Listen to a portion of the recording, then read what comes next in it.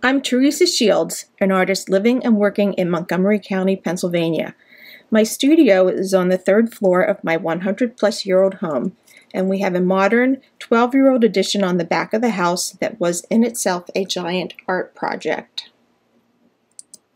My third-floor studio opens onto a roof deck where I can contemplate my art and exercise. My martial arts training has led me to mace flow, rope flow, and any functional movement training. Seedbed is the title of my piece in this show at the Hunterdon Museum. It's about 4 feet long and 8 inches deep. The pods are individually wet felted hollow forms based on the maple seed.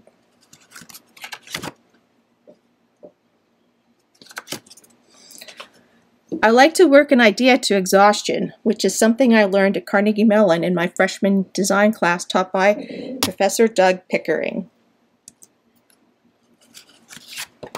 There is always room for playfulness and humor in my work. I was playing with the pods in my studio and posting on Instagram, and the feedback that I received encouraged me to explore making the pods into necklaces.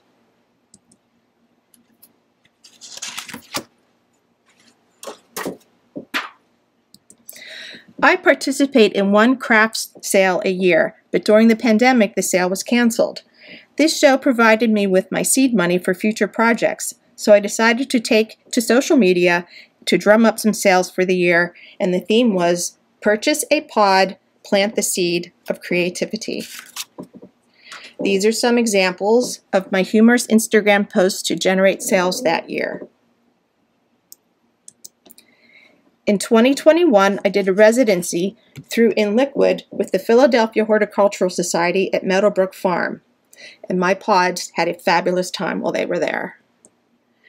These are some more examples of the work that I did while I was doing that residency.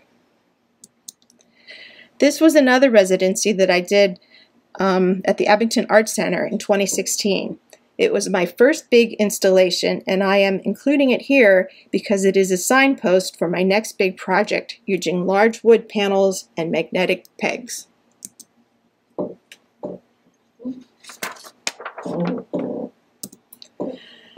My embroideries are straightforward.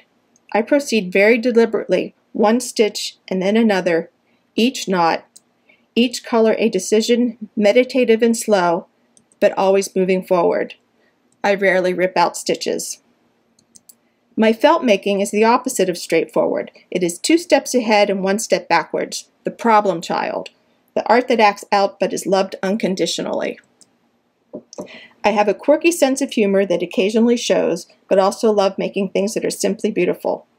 Craftsmanship matters to me. Sometimes I set difficult parameters for myself, just because. The challenge is to make things that show my hand, my skill, my vision.